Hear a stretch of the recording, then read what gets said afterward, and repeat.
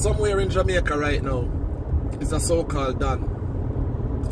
Waste corner boy calling an adult, requesting that they send their teenage daughter to them for sexual favors.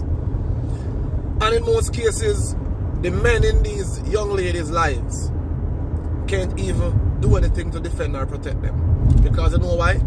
Jamaica created a society of political enslavement and political entrapment, where these people, law-abiding citizens, become prey to the criminals.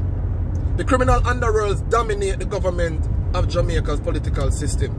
That is why they create these hard garrison communities to gain political strongholds and political advantages during their election time. And who suffer? The young kids, the women, the law-abiding citizens.